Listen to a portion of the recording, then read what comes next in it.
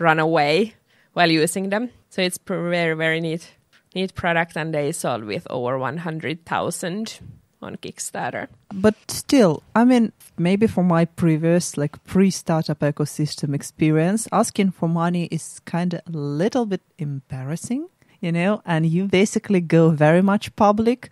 And as far as I understand crowdfunding, it's basically about going public and saying, hey, everybody, I need cash for this project. How did you start doing that in general? Why did you have the interest towards this field? Well, it was actually Joel George, who is our CEO, who started the entire, Norded. And everything started from the fact that there are so freaking many awesome ideas in Finland in general for crowdfunding, product ideas. Well, yes, there are public funds to get, but it doesn't very much help you to go international.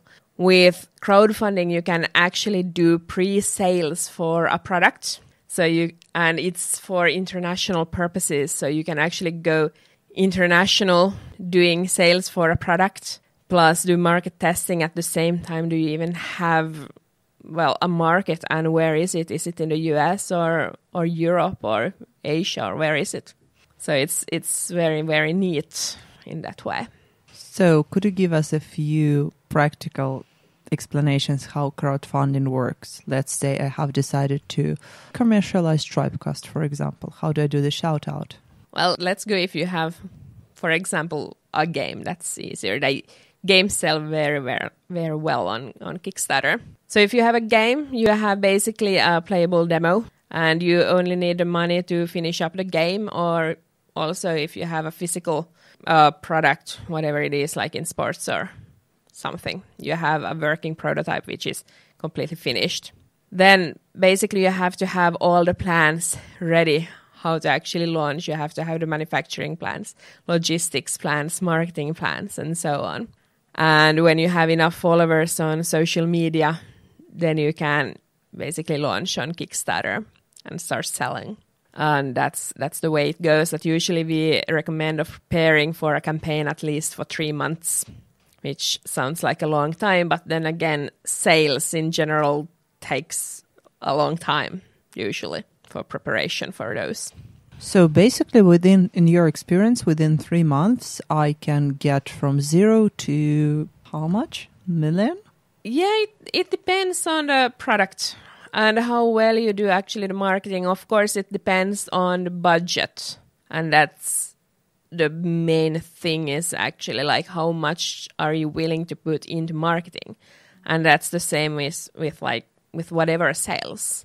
If you don't put money into marketing, you won't sell. So if you have the courage enough to do so, and you have planned it correctly, so you know where the keywords are for social media marketing and so on, and most likely you have a marketing agency to aid you as well, then the sky is basically the limit.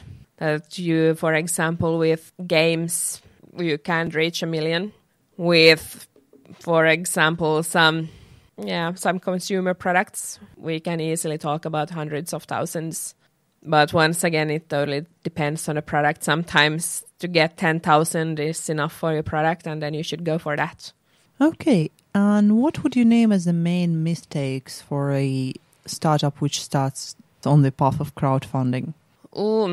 If a campaign is unsuccessful, which means that the campaign does not reach its money goal within certain days, most likely they have done problems with marketing. They have not found the right audience for the product. Also, the video, extremely, extremely important that the video is good.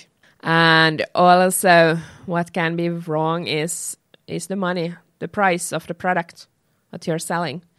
Sometimes they are just asking too much money, easy as that. And with whatever sales, if you're asking too much, you won't sell.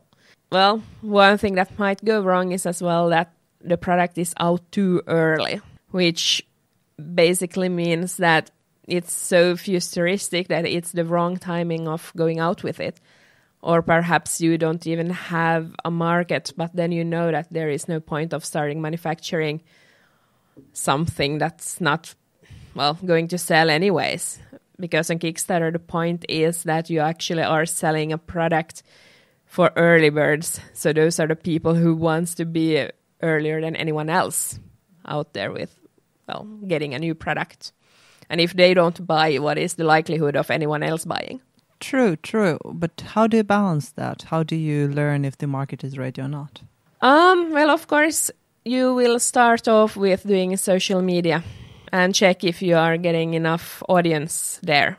And you can always send out a survey, ask if people are willing to start buying and with what price, and then go with that information. And if it happens to be that you are unsuccessful, then you can always analyze the situation, adjust, for example, the pricing or the goals, and launch again. Easy as that. And then you know if you're too early or too late with a product. Speaking of social media, which is your favorite one, marketing-wise? Personally, for me, it's LinkedIn at the moment. But once again, if a campaign, if you're talking about it, it depends on the product. If you're talking about games, it might be Reddit nowadays, just because there are the gamers and the 20-something-year-old males. Sometimes it's Instagram, especially if we are talking about clothing, those kind of products. But most importantly nowadays, I think you need to have yourself a very good personal branding, because in the end, your personal branding sells actually better than clothing brand. Basically, if you have 1,000 people who are basically following you and helping you out, is more than 10 people who are helping out a product that they don't know about, basically. So don't forget about personal branding these days. It's very, very effective. Okay. That was a good advice. Could you please share with our listeners, because of course not all of them will be present during your today's workshop. Could you please share a few other advice, and could you please generally tell what your workshop today is about? Yeah, my workshop today is generally about what is crowdfunding and what is rewards-based crowdfunding, because those can mean separate things actually. There is equity crowdfunding, for example, which is the more famous in Finland, which is selling your shares. Then there is rewards-based crowdfunding, which is doing pre-sales. Plus we have charity. So basically the word crowdfunding means that you can gather money for cancer treatments or selling shares for a Bitcoin company, which is quite crazy. Then we go forward into Kickstarter and why you should go there and why do people purchase from Kickstarter. And after that, through more like what is needed to actually succeed in one, like what sort of different plans do you need to have, like logistics plans and video script and so on, which are extremely, extremely important when going into Kickstarter. It's like you're putting together a puzzle. You might know your own product very well, but in the end, you need to have all the puzzles to actually make it work, because without, for example, a manufacturing plan, you have an awesome product idea. You might have a prototype, and you do a crowdfunding and you succeed in it, but there is no factory that could actually manufacture it. It doesn't sound like it would be in the end very successful. So you need to get the right partners before going on Kickstarter and get all the plans ready so that you can actually walk around all the possible pitfalls. All right. Sounds like this is going to be an interesting workshop. Are you given any other coming workshops or lectures somewhere outside of Rauma? Well, yesterday I was actually in Turku. But next up, it looks like I will be talking with a school, probably. It looks like the different schools in Finland starts to be a little bit more interested, like the different economic students.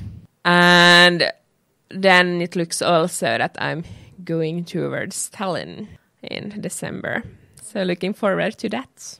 And hopefully I will get into the gaming scene in Jyväskylä next year when the new gaming house opens up. So I'm trying to get myself in there, so please send me an invite. All right.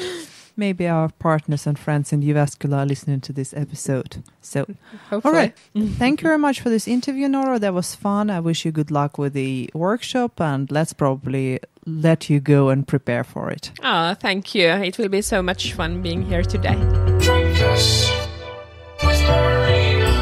And I'd like to remind our listeners that the interview from Joel from Norded can be heard in the Turku episode of Tribecast Summer Tour. By the way, I would like to thank Harri Halonen for the amazing posters for Tribecast Summer Tour. If you haven't seen them on our Twitter, please go and check. Those are just great. And this is actually all for this week. Oh, we do actually have some news for you. Let me announce for the first time ever that Tribecast has got the media accreditation for Slush. So see you there, and don't miss the special Slush episode of Tribecast Tre. My name is Marina, and this was Tribecast episode 39. I wish you all a nice weekend. Take care of yourself and stay warm and tuned.